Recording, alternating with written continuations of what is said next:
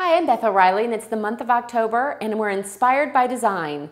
Today we're going to be making a modern Sympathy tribute, a cascade, and what's going to make this so special and wonderful is that we're using a foliage that I really love to use in everyday designs and in Sympathy work, and it's called Hala Foliage. It's very much like a flax.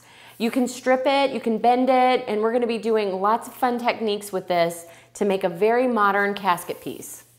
I'm using a casket saddle from Floral Everfresh, and I love these casket saddles because your foam fits on, there's a reservoir for your water, and it's just as easy as clicking in the saddle for your oasis to settle. So I am going to start this design exclusively with the Hala Foliage. I'm going to do a little bit of stripping. I want lots of different lengths of Hala, and this is going to cascade down.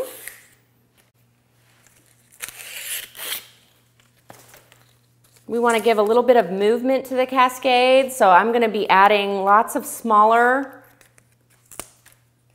pieces. And Hala also has a stiffness to it, which you can do some really fun bending and twisting. So I'm going to actually start kind of building a little bit of some modern caging with our Hala foliage. I can also use the whole Hala. I tend to like to try to get a point before I insert. I think it just holds into the foam better. So we can do fun lines by folding it over.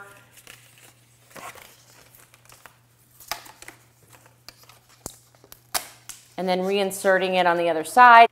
And we're going to mass out a lot of this stripped Hala down here at the base because this is going to create our wonderful cascade.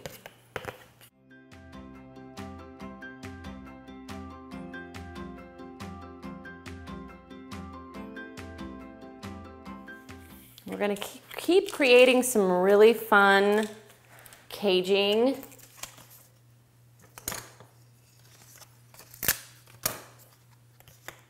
The Hala lends itself really well to this type of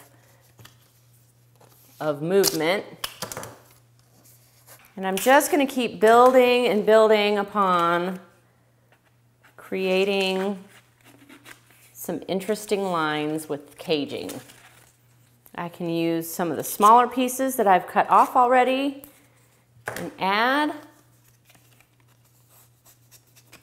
And the effect that we're trying to achieve is to pretty much base this in completely with our Hala foliage so that we don't have a lot of foam showing. Because we're going to be adding minimal flowers to this design. It's really going to be about the Hala and all of the wonderful lines that it's creating. Another fun technique with the Hala foliage is that you can split it and actually feed it through and do some weaving. It's really great for this kind of work. You can do this on bridal bouquets and all sorts of things. But it'll just hold its spot right where you put it.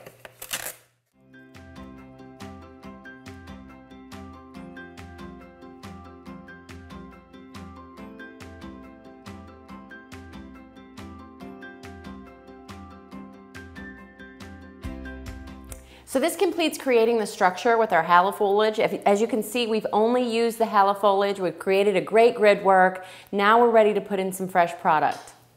I've got fresh lotus pods. These are going to make a wonderful statement. I'm going to tuck some of them down in deep. These are going to help to create a focal point. And we can let a few of them cascade down and follow our cascade. It also helps to balance a casket piece if you do add some weight to the back of the arrangement. Otherwise, it'll be very top heavy and want to fall forward. Also going to add some craspedia balls. I am letting the craspedia balls come a little bit higher than my foliage so that they really stand out.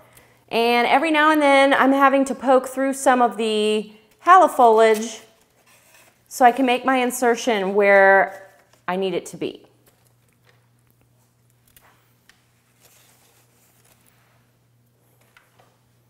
We've created some great movement just with these three elements. I'm going to go ahead and add just a punch of color, and then this casket piece will be ready for delivery.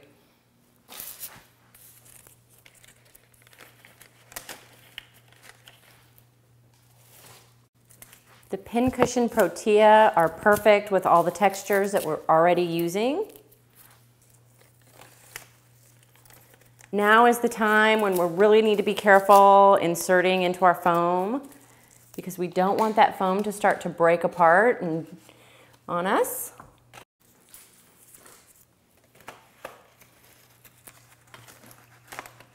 You can tuck some very deep for some nice depth.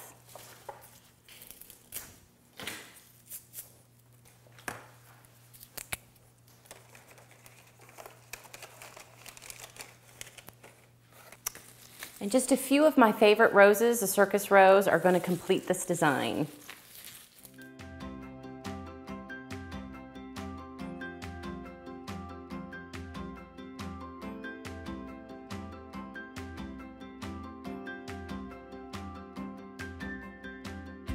So I hope with this design, I've inspired you to do the same, to work with your clients, to offer something new and different, to think outside of the box when it comes to sympathy work. Thanks for joining us, and we'll see you next time.